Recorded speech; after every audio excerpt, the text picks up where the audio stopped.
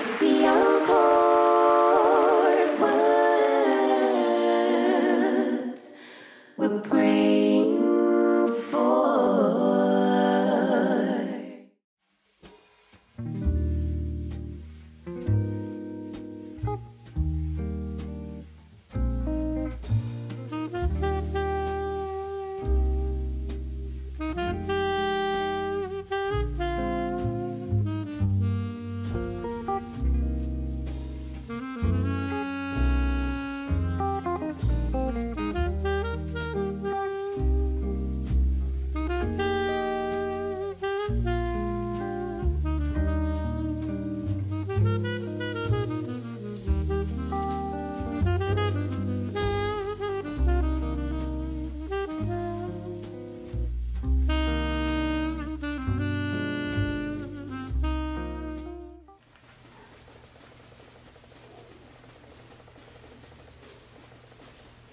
Welcome back to another video, my lovelies. And today's we're going to be just walking through the different ways that I prioritize my mental health as a stay-at-home mom. First things first is always me making time for myself. Like, that is always key, even if it's just for a few minutes. So I always go straight to the shower. Like, that is my me time, first thing in the morning. And it gives me the ability to like fully wake up for one, and recite my affirmations while I'm in the shower, and just like low-key pamper myself in the morning before I go out and deal with the kids. If you do not know, I have twins who are 10 years old, twin girls. I have a stepson who is 5, and then I have my baby girl who is 4. My stepson is usually with us during the summertime, and of course right now it is summer, the kids are out of school, so we have them all. And I'm blessed enough for my twins to be able to get up and get them situated as far as like brushing their teeth and making sure that they put some clothes on for the day, and depending on, you know, what's in the kitchen to cook for breakfast, Naya can definitely hook up breakfast as well. So I have that luxury of being able to get up and do for me first if they are up at the same time. Lately, getting up earlier than them has not been an option for me. I have very low energy at this point in my pregnancy. Well, really throughout this entire pregnancy, I've had such low energy, but that's fine. I do have that assistance, so that is something that I am able to delegate to my twins, and, you know, spend time making sure I'm good first thing in the morning.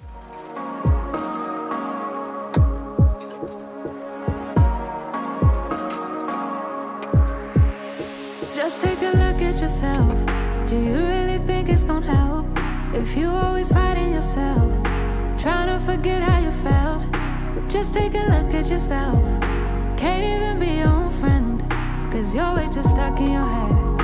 How do you think it's gonna end? Nothing that they could do, nothing that they could say, nothing that they could do to take all the pain away. Sometimes it works out and sometimes it don't.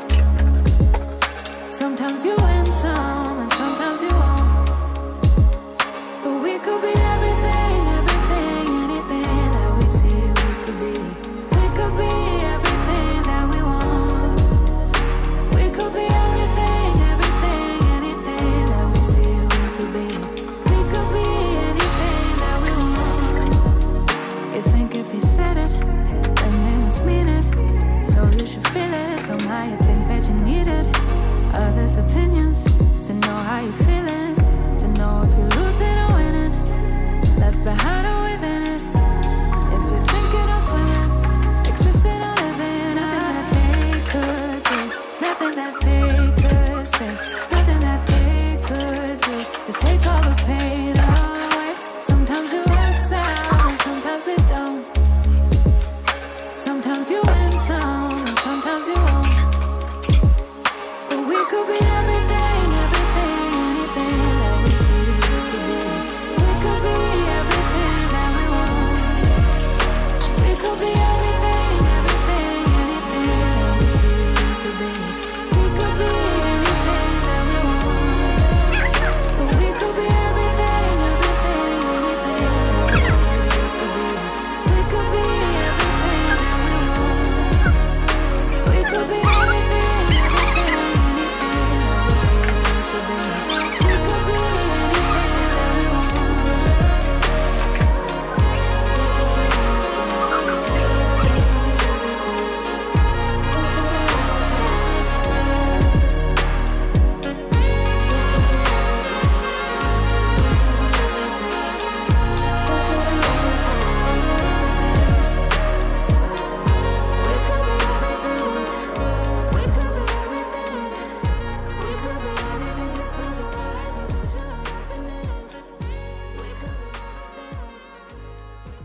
So one of my favorite ways to pour into myself that really helps with my mental health is journaling. I've been journaling for years, and it is such a beautiful process, as well as reading. I love to journal out my feelings, word vomiting and things like that. But I also love to journal out my affirmations and my gratefuls just to keep me centered and keep me reminded. And I absolutely love reading self-help books that do the same. So this is your sign, if you are not a journaler nor a reader, to actually try it. Journal, pick up a book, and feed your mental with some motivation, some inspiration, some positivity, some love, some gratitude, the good things.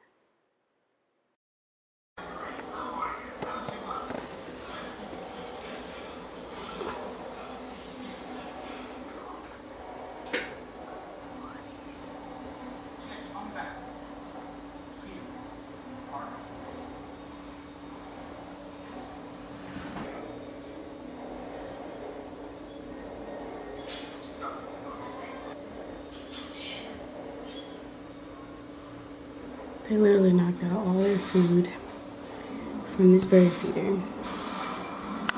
I just refilled that bird feeder up like maybe 3 days ago. And that's where all their food at. There be so many of them that comes to be eaten. So I guess just like from the hustle and bustle of it all, it ends up on the ground. But yeah, that's empty now. Cause it's all done now.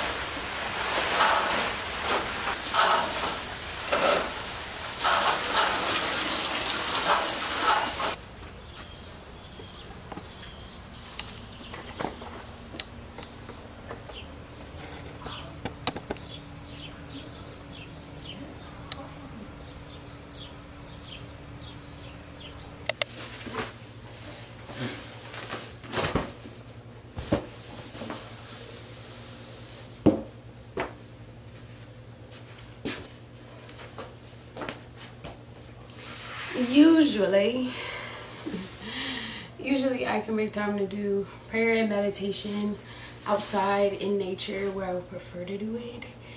But today I woke up a lot later than usual, so the sun is already beaming on my backyard and it is already excruciatingly hot. This works. I love prioritizing activities that help me feel centered and help me feel fulfilled and help me feel just happy and full of love and joy. And so journaling, prayer and meditation, moving my body, those are all things that I absolutely love to do, and making time to do them daily is super important. Even if you can't get all of them done, like honestly on my work days when I have to go to work, journaling and reading is probably the top two that I always am able to get done. Prayer and meditation is like, for me, I've grown over the years to where prayer and meditation can be 10 minutes to 15 minutes for me. I can pray, And then I can sit and just listen to divine in a meditation. And I can honestly do that before I get out of the bed. I can do that while I'm in the shower. But on days when I don't have to work, I love prioritizing just being able to actually sit, pray, and listen. So not every day is gonna look the same, and that's something I definitely want all of my mommies to understand. And don't beat yourself up about not being able to do certain things on certain days at certain times. Find a balance and make it work for you. Make your lifestyle how it needs to be according to, make your routine how it needs to be according to your lifestyle. Don't compare yourself to anyone else and what they're doing and what they may have time to do, because that definitely will not help your mental, okay? Everybody's lifestyle is different. Everybody as individuals are different, and it's not going to look the same, and that's okay. What works for you, and just make it intentional when you are able to do those things.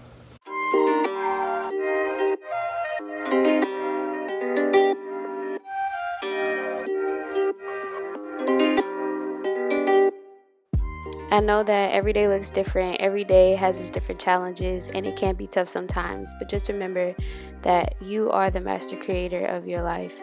You are divine feminine. You are divine masculine.